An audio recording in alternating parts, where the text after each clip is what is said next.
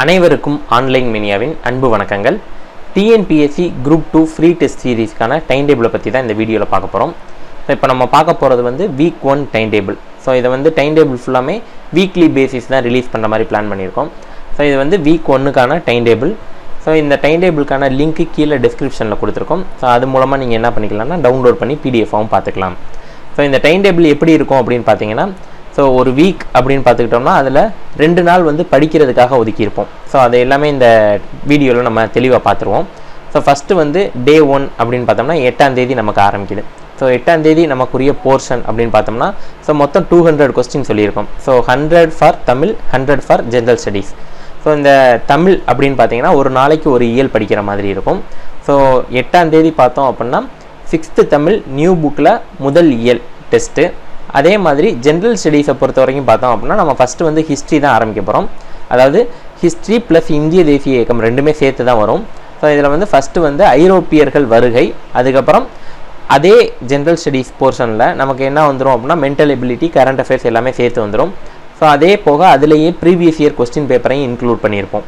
So இதில் பார்த்தோம் அப்படின்னா மொத்தம் 4 பிரிவாக நீங்கள் பிரிச்சுக்கோங்க. அதாவது அன்னைக்கு டாபிக் ஒன்று இருக்கும். அன்னைக்கு டாபிக் அப்படின்னு பார்த்தீங்கன்னா நம்ம சிலபஸில் என்ன இருக்கோ அந்த டாபிக் வந்து அந்த ஜென்ரல் ஸ்டடீஸ்லேருந்து இருக்கும். அதுக்கப்புறம் மென்டல் எபிலிட்டியிலேருந்து ஒரு டாபிக் வரும். அதுக்கப்புறம் கரண்ட் அஃபேர்ஸ் இருக்கும். அது போக என்ன இருக்கும் அப்படின்னா ப்ரீவியஸ் இயர் கொஸ்டின் பேப்பரும் அதுக்குள்ளேயே இருக்கும். ஸோ இது எல்லாம் சேர்த்து தான் மொத்தம் 100 கொஸ்டின் வரும். இப்போ ஐரோப்பியர்களின் வருகை அதிலிருந்து உங்களுக்கு ஒரு 20 to 25 கொஸ்டின்ஸ் வந்திருக்கும். அடுத்து வந்து எண்ணியல் அப்படின்னு கொடுத்துருக்கோம்னா, ஸோ எண்ணியல் அப்படின்னு சொல்லிட்டிங்கன்னா அதில் அந்த பின்னங்கள், வகுத்திகள், காரணிகள் இந்த மாதிரி வரும்ல அந்த டாபிக் தான். ஸோ இது பேசிக்காக 6th 7th 8th என்ன பண்ணலாம் அப்படின்னா நீங்கள் மெய்யன்களின் தொகுப்பு இந்த மாதிரி பாடங்களில் செக் பண்ணிங்கனாலே இருக்கும். ஸோ அந்த இதை நீங்கள் படிச்சுட்டு இந்த டெஸ்ட் அட்டன் பண்ணி பாருங்கள். ஸோ இதுக்கு நீங்கள் படிக்கணும் அப்படின்றத விட இதை நீங்கள் டெஸ்ட் எழுதி பார்த்தீங்கனாலே ஓகே தான். ஏன்னா இதெல்லாம் ரொம்ப பேசிக்கான விஷயம் தான். ஸோ இதில் டெஸ்ட் எழுதி பார்க்கல நீங்கள் அண்டர்ஸ்டாண்ட் பண்ணிக்கலாம். அடுத்து வந்து கரண்ட் அஃபேர்ஸை பொறுத்த வரைக்கும் நமக்கு வந்து 6 மாத கரண்ட் அஃபேர்ஸ் தேவைப்படும். ஸோ அதனால் ஜனவரி 1, 2 அப்போ தான் ஆரம்பிக்கிறோம். ஸோ ஜனவரி மாதத்துலேருந்து நம்ம படிக்க போகிறோம். ஸோ அதனால் ஜனவரி 1, 2 தான் என்னதுன்னா ஃபஸ்ட் இதுக்கு. இதற்கான வீடியோ ப்ளஸ் வந்து உங்களுக்கு அந்த பிடிஎஃப் ஃபைல் எல்லாமே என்ன பண்ணுவோம் அப்படின்னா நாம் அப்டேட் பண்ணிடுவோம். ஸோ அதுலேருந்து நீங்கள் என்ன பண்ணிக்கலாம்னா இதை ரெஃபர் பண்ணி எடுத்துக்கலாம். ஸோ அப்போ ஜனவரி 1, 2 அதுதான் என்னதுன்னா அன்னைக்கு அந்த கொஸ்டினில் இன்க்ளூட் ஆகி உங்களுக்கு வரும். அடுத்து பார்த்தோம் அப்படின்னா இதில் டிஎன்பிஎஸ்சி குரூப் 2 11/11/2018 அதாவது நவம்பர் 11 அன்னைக்கு நடந்த டிஎன்பிஎஸ்சி குரூப் 2 எக்ஸாமோட கொஸ்டின் பேப்பரை இன்க்ளூட் பண்ணியிருக்கோம். ஸோ அந்த கொஸ்டின் பேப்பரை நீங்கள் ஒரு தடவை பார்த்துட்டு நீங்கள் எல்லாம் என்ன பண்ணிக்கலாம் அப்படின்னா இதில் அடித்து பார்த்துக்கலாம். ஸோ அப்போ இதுதான் என்னது அப்படின்னா இந்த ஜென்ரல் ஸ்டடி சைடு 100 கொஸ்டின், தமிழை பொறுத்த வரைக்கும் இயல் 1க்கு 100 கொஸ்டின் தனியாக வந்துடும். ஸோ இது ரெண்டையுமே செப்பரேட்டாக தான் கொடுக்க போகிறோம். ஸோ தமிழ் நீங்கள் ஃபஸ்ட்டு அட்டன் பண்ணிவிட்டு அடுத்து இதை அட்டன் பண்ணலாம். ஸோ அதுக்கடுத்து இதுக்கான இன்ஸ்ட்ரக்ஷன்ஸ் எல்லாமே கீழேயே கொடுத்துருப்போம். டைமிங் அந்த மாதிரி விஷயங்கள்லாம் கடைசியில் பார்ப்போம். ஸோ இது எங்கே படிக்கணும் அப்படின்ற விஷயங்கள் ஜென்ரல் ஸ்டடீஸை பொறுத்த வரைக்கும் உங்களுக்கு எங்கன்னு கொடுத்தாச்சு. அதுக்கடுத்து கரண்ட் அஃபேர்ஸை நீங்கள் வெப்சைட்டில் வந்து ரெஃபர் பண்ணிக்கலாம் அல்லது யூடியூப்லேயே கொடுத்துருப்போம். அடுத்து இந்த குரூப் 2 ப்ரிலிம்ஸ் கொஸ்டின்ஸ் வந்து நீங்களே என்ன பண்ணிக்கலாம் அப்படின்னா ஏதாவது ஒரு வெப்சைட்டில் ரெஃபர் பண்ணிக்கலாம். அஃபீஷியல் வெப்சைட் டிஎன்பிஎஸ்சியோட அஃபீஷியல் வெப்சைட்டில் ஆன்சர் கீயோட கொடுத்துருப்பாங்க. அதை நீங்கள் எடுத்து ரெஃபர் பண்ணிக்கலாம்.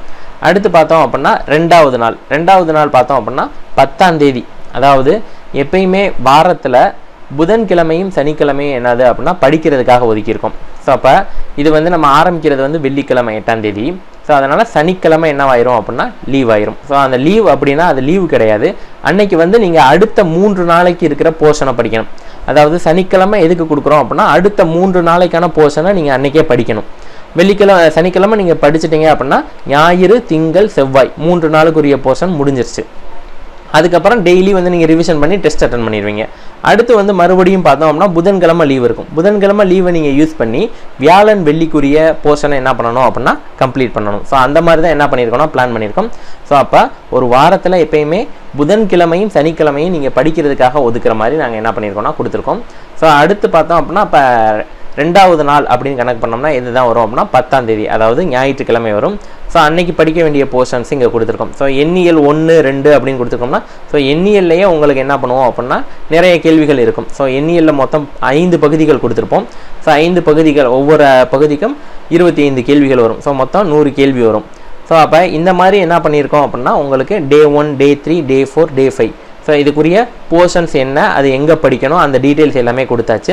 ஸோ அதே மாதிரி பார்த்தோம் அப்படின்னா நமக்கு இயல் தமிழை பொறுத்த வரைக்கும் இயல் வாரியாக தேர்வுகள் நடக்கும். அதுக்கப்புறம் வந்து பருவ தேர்வுகள் நடக்கும். அதாவது இப்போ 3 யூனிட் முடிஞ்சிருச்சுன்னா ஒரு டேர்ம் முடிஞ்சிருச்சுன்னு அர்த்தம். ஸோ அதனால் டேர்ம் டெஸ்ட்டாக வந்துடும். ஸோ இந்த மாதிரி தமிழை பொறுத்த வரைக்கும் உங்களுக்கு 100 கொஸ்டின்ஸ் வந்து என்ன வந்துடும்னா ரெகுலராக வந்துக்கிட்டே இருக்கும். ஸோ அதே மாதிரி நீங்கள் இந்த ஜென்ரல் ஸ்டடீஸை பொறுத்த வரைக்கும் என்ன பண்ணணும் அப்படின்னா, இங்கே என்ன டாபிக் கொடுத்துருக்கோம் அதை எங்கே படிக்க சொல்லியிருக்கோம் அப்படின்றத பார்த்துட்டு நீங்கள் ரெஃபர் பண்ணி என்ன பண்ணணும் அப்படின்னா படிச்சுக்கணும். ஸோ இங்கே தான் படிக்கணும் அப்படின்றதெல்லாம் கிடையாது. ஸோ ஐரோப்பியர்களின் வருகை உங்களுக்கு எங்கெங்கே இருக்கோ நீங்கள் எந்த புக்கை வச்சு வேணாலும் ரெஃபர் பண்ணிக்கலாம். அதை வச்சு நீங்கள் படிச்சுட்டு என்ன பண்ணுற மாதிரி இருக்கும் அப்படின்னா டெஸ்ட் அட்டன் பண்ணுற மாதிரி இருக்கும். ஸோ இதுலேயுமே ஜென்ரல் ஸ்டடீஸில் பார்த்தோம்னா ஒரு 2 டாபிக் முடிஞ்சிருச்சு அப்படின்னா, இப்போ ஐரோப்பியர்களின் வருகை, அடுத்து வந்து பிரிட்டிஷ் ஆட்சியை விரிவாக்குதல் மற்றும் ஒருங்கிணைத்தல் முடிஞ்சிருச்சுன்னா இது 2ஐயும் சேர்த்து அடுத்து ஒரு டெஸ்ட்டாக வைப்போம். ஸோ இதில் இருக்கிற கேள்வியவே கேட்க மாட்டோம். ஸோ இது வந்து கொஞ்சம் ஈஸியாக இருக்கிற மாதிரி இருக்கும். அடுத்து இதில் வந்து கொஞ்சம் மீடியம் டு ஹார்டாக இருக்கிற மாதிரி என்ன பண்ணியிருப்போம்னா கொஸ்டின் ரெடி பண்ணியிருப்போம். ஸோ இது வந்து ஃபஸ்ட்டு நீங்கள் எழுதுகிற டெஸ்ட்டு எல்லாமே கொஞ்சம் ஈஸியாக இருக்கிற மாதிரி இருக்கும். ஐரோப்பியர்கள் வருகை இதை தனியாக எழுதினையும் கொஞ்சம் ஈஸியாக இருக்கிற மாதிரி இருக்கும். அடுத்து இதே எழுதையில என்ன இருக்கும் அப்படின்னா கொஞ்சம் அவுட் ஆஃப் போர்ஷன் மாதிரி உங்களுக்கு தெரியலாம். அதாவது நீங்கள் புக்கில் தான் படிச்சிருப்பீங்க. ஸோ புக்குக்குள்ளே தான் இருந்து எடுப்போம் அப்படின்றது கிடையாது. இந்த டாபிக் எங்கெங்கே இருக்கோ அங்கே இருந்தெல்லாம் எடுத்துருப்போம். ஸோ ஐரோப்பியர்களின் வருகை அப்படின்னு பார்த்தோம்னா புக்கில் வந்து என்ன பண்ணியிருப்பாங்கன்னா இந்தியாவை பேஸ் பண்ணி தான் கொடுத்துருப்பாங்க. ஸோ நீங்கள் அதை தமிழ்நாடை பேஸ் பண்ணி என்ன பண்ணணும் அப்படின்னா ரெஃபர் பண்ணி படிக்கிற மாதிரி இருக்கும். ஸோ கொஸ்டின்ஸ் வந்து அதை பேஸ் பண்ணி என்ன பண்ணியிருப்போம்னா எடுத்திருப்போம். ஸோ அதனால் இந்த மாதிரி டாபிக்ஸை நீங்கள் படிக்கல, இங்கே இருக்கிற கொஸ்டின்ஸ் மூலமாகவும் நீங்கள் நிறைய விஷயங்களை என்ன பண்ணிக்கலாம் அப்படின்னா கற்றுக்கலாம். ஸோ இதுதான் என்னது அப்படின்னா இந்த ப்ரொசீஜர். ஸோ இதில் வந்து ரூல்ஸ் அண்ட் ரெகுலேஷன்ஸ் பார்த்துட்டோம் அப்படின்னா நம்ம ஏற்கனவே சொன்ன மாதிரி அந்த டெஸ்ட்டை நாங்கள் ஸ்பெசிஃபை பண்ணியிருக்க டேட்டில் மட்டும்தான் நீங்கள் என்ன பண்ணணும் அப்படின்னா அட்டன் பண்ணணும். ஸோ மறுநாள் என்ன பண்ண முடியாதுன்னா அட்டன் பண்ண முடியாது. அதே மாதிரி நம்பர் ஆஃப் அட்டம்ஸ் எத்தனை தடவை தான் அட்டன் பண்ண முடியும் அப்படின்னா ஒரு தடவை தான் அட்டன் பண்ண முடியும். ஸோ இந்த டெஸ்ட் சீரீஸில் நீங்கள் கண்டிப்பாக ஃபாலோ பண்ண வேண்டிய இன்ஸ்ட்ரக்ஷன்ஸ் பார்த்துக்கிட்டீங்க அப்படின்னா வாரத்தில் 2 நாள் உங்களுக்கு படிக்கிறதுக்காக ஒதுக்கியிருக்கோம். அது என்னைக்கு அப்படின்னா புதன்கிழமையும் சனிக்கிழமையும். ஸோ அன்றைக்கி வந்து எந்த டெஸ்ட்டுமே இருக்காது. நீங்கள் வந்து அந்த போர்ஷனை நீங்கள் அந்த டைம் டேபிள் படி ரெஃபர் பண்ணி என்ன பண்ணணும் அப்படின்னா அந்த நாட்களில் யூஸ் பண்ணி படிச்சுக்கணும். அடுத்து வந்து பார்த்தோம்னா டைம் டேபிள் வந்து எப்பயுமே என்ன வரும் அப்படின்னா வாரத்துக்கு ஒரு தடவை அப்டேட் பண்ணிக்கிட்டே இருப்போம். ஸோ புதன்கிழமை வந்து என்ன பண்ணோம் அப்படின்னா அந்த டைம் டேபிள் அப்டேட் ஆகும்.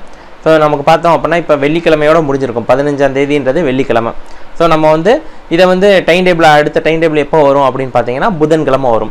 ஸோ புதன்கிழமை அப்படின்னு பார்த்தீங்கன்னா உங்களுக்கு 13ஆம் தேதி. ஸோ 13ஆம் தேதி உங்களுக்கு என்ன வந்துடும் அப்படின்னா டைம் டேபிள் வந்துடும். ஸோ 13ஆம் தேதி டைம் டேபிளை பார்த்து நீங்கள் என்ன பண்ணணும் அப்படின்னா அடுத்த சனிக்கிழமை லீவ் வரும். சனிக்கிழமை லீவ் வந்தோன்னா நீங்கள் அதில் உட்காந்து என்ன பண்ணிக்கலாம் அப்படின்னா படிச்சுக்கலாம். ஸோ இந்த மாதிரி தான் என்ன இருக்கும் அப்படின்னா உங்களுக்கு டைம் டேபிள் வாரத்தில் ஒரு தடவை என்ன பண்ணுவோம் ரிலீஸ் பண்ணுவோம்.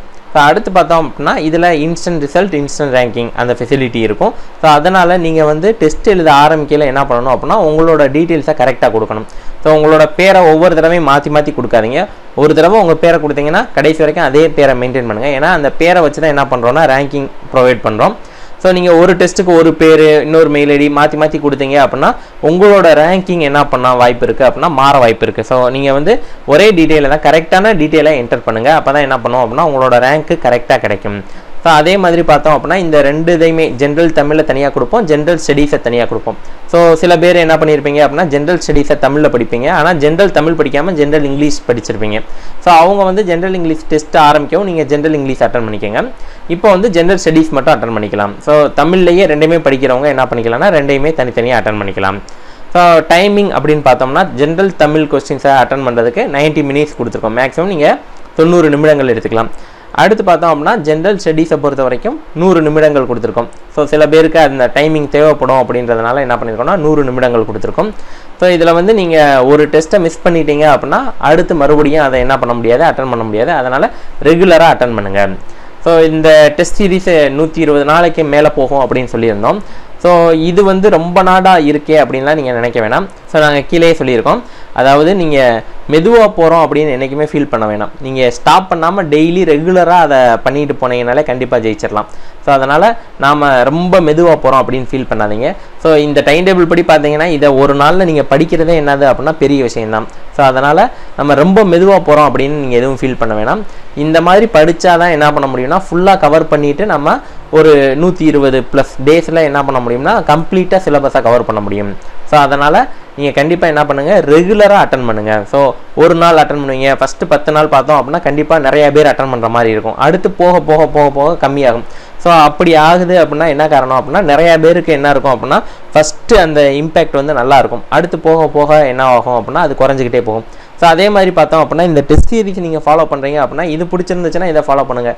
இல்லை நீங்கள் வேற எங்கேயாவது ஒரு டெஸ்ட் சீரிஸ் ஃபாலோ பண்ணிக்கிட்டீங்கன்னா அதை ஃபாலோ பண்ணுங்கள். எல்லாத்தையுமே சேர்த்து ஒரே இதாக மொத்தமாக நீங்கள் ஃபாலோ பண்ணீங்க அப்படின்னா கண்டிப்பாக என்னவாகும் அப்படின்னா குழப்பம் தான் வரும். அதனால் ரிசல்ட்டும் நமக்கு கிடைக்குமானா கண்டிப்பாக கிடைக்காது. ஸோ இந்த டெஸ்ட் சீரிஸை ஃபாலோ பண்ணுறீங்க அப்படின்னா இதை மட்டும் ஃபாலோ பண்ணுங்கள். ஸோ நம்பிக்கை தான். ஸோ நம்பிக்கை வச்சு நீங்கள் ஃபாலோ பண்ணீங்க அப்படின்னா கண்டிப்பாக நமக்கு ரிசல்ட் கிடைக்கும். அதே மாதிரி நீங்கள் இல்லை நான் வேறு இடத்துல ஒரு டெஸ்ட் சீரிஸ் ஃபாலோ பண்ணிக்கிட்டு இருக்கேன், அதை விட்டுட்டு இதை ஃபாலோ பண்ணுமான்னு கேட்டால் தேவையில்லை. நீங்கள் ஏதாவது ஒரு இடத்த நம்பி என்ன பண்ணுங்கள் அப்படின்னா அந்த டெஸ்ட் சீரிஸை ஃபாலோ பண்ணுங்கள். அதை ஃபாலோ பண்ணால் கண்டிப்பாக ஜெயிக்கலாம். அங்கேயும் பார்த்துட்டு இங்கேயும் பார்த்துட்டு எல்லா இடத்தையும் 3-4 இதை ரெஃபர் பண்ணிங்கன்னா கண்டிப்பாக என்ன வரும் அப்படின்னா ஒரு பெரிய குழப்பம் தான் வரும். ஸோ ஒரு புக்கை ரெஃபர் பண்ணுங்கள், ஒரு டெஸ்ட் சீரிஸை ஃபாலோ பண்ணுங்கள், ஒரு டைம் டேபிளை ஃபாலோ பண்ணுங்கள். நிறைய பேர் நிறைய டைம் டேபிள் போட்டிருப்பாங்க. ஸோ அது எல்லாத்தையும் தனித்தனியாக நீங்கள் ஃபாலோ பண்ணீங்க அப்படின்னா நிறைய குழப்பம் வரும். அதனால் ஏதாவது ஒரு டைம் டேபிள் ஒரு புக்கை ஃபாலோ பண்ணி நீங்கள் என்ன பண்ணுங்கள் சிலபஸை கம்ப்ளீட் பண்ணுங்கள். நன்றி, வணக்கம்.